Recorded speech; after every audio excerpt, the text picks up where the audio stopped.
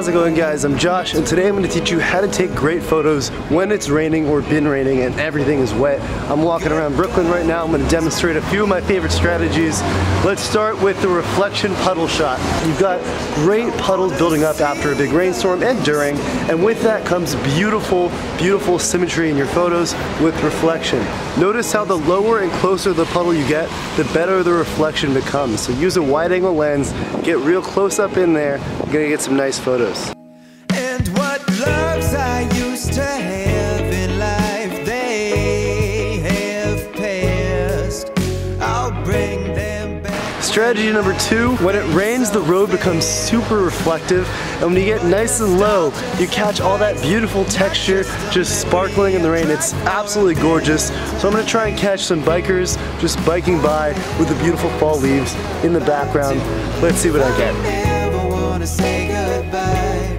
I never wanna say goodbye to love. I never. Strategy number 3, aerial pictures. Find an aerial perspective, shoot downward. Umbrellas are a beautiful shape, they're colorful, and it's hard not to nail these photos.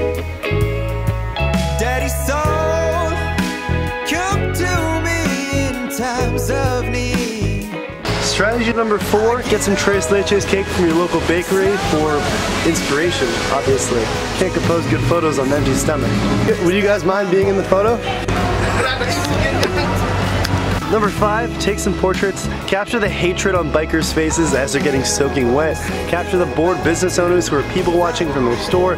Anything and everything. Don't be afraid to ask someone if you can take their portrait. Oftentimes they'll be flattered and say yes. Worst case scenario, they say no and you move on.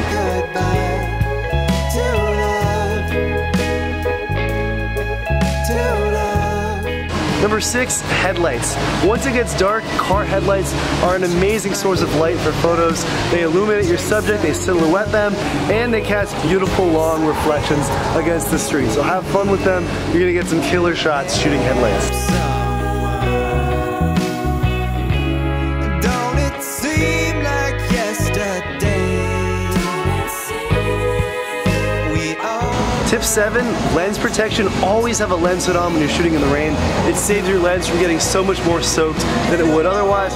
Also be sure to carry a cleaning cloth and a lens pen. Finally, number 8, be aware of how shutter speed affects the appearance of rain. So the slower your shutter speed, the more those rain droplets are going to be dragged out, which can be a really cool looking effect, but maybe you want to minimize that, in which case just use a faster shutter speed. And that's all I have for you today. Hope you found this video helpful and get some beautiful photos that make getting soaked to the core worthwhile. Thank you guys so much for watching. Subscribe for more videos, and I will see you eventually.